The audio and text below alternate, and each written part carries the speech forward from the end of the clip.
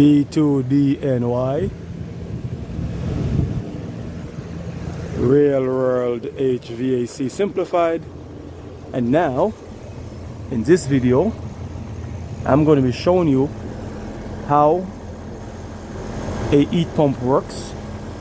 Just a quick overview of that, and then for all you pros out there, all you pros, I'm going to be showing you my tricks or my method of replacing this four-way valve or any four-way valve, the methods I use.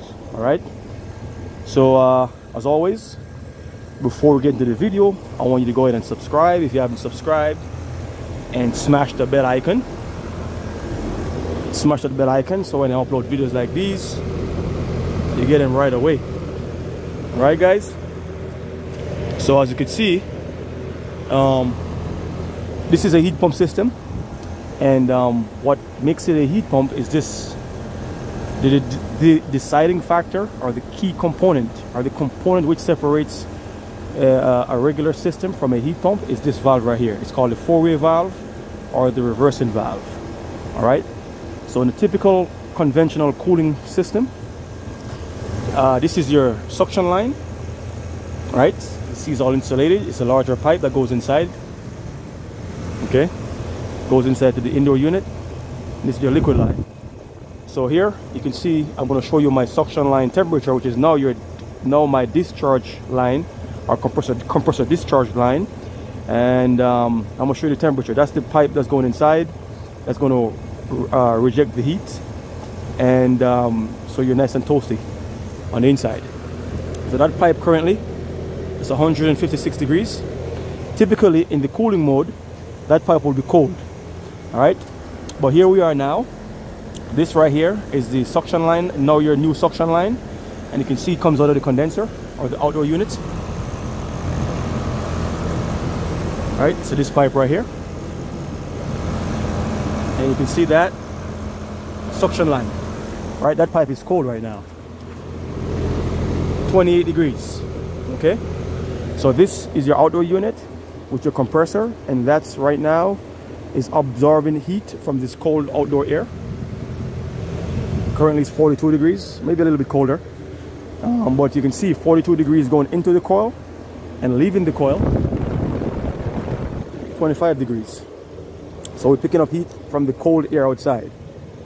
That's pretty much how a heat pump works.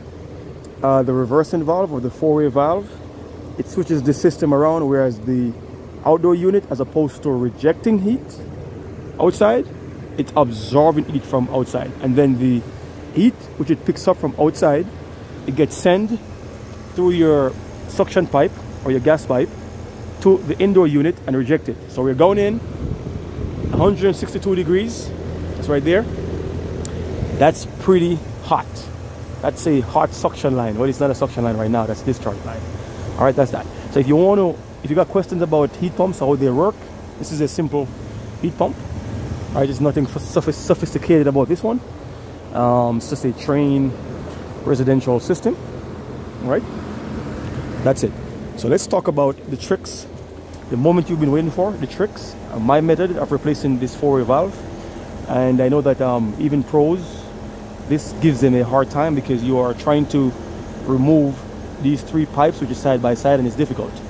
And if you're going to try to use a torch, it's hard to unsweat or unbrazed or unsolder all three pipes simultaneously to get this thing to be removed. So what you do, these pipes, these nipples that's attached to the valve, these 1, 2, 3, 4 pieces, they're usually soft copper. Soft copper, similar to line sets, right? They're soft, you can bend them. If not, you can just simply take your torch and make these three pipes cherry, glowing red. 1, 2, 3, 4. Actually, you can do 4 if you want. Make them glowing red. Once they're glowing red, now if it's hard, or even if it's soft, once you make it cherry or glowing red with your torch, and who cares if the valve is going to be cooking, because it's an old valve anyway, you're going to be replacing it. Make it glowing red, and then you once it's cooled down, now the pipe will be soft, and if it was already soft, it's going to be even softer. Once you do that, you simply take your snips and just cut. This size pipe, you can just simply cut it through with your snip. Soft enough, you cut right through with the snip, right? Cut all 3, and then cut all 4 if you like. This one is usually easy to remove, the top pipe, the piece up top. Just unsweat it and pull it out, just easy. But it's 3 together in the bottom is the problem.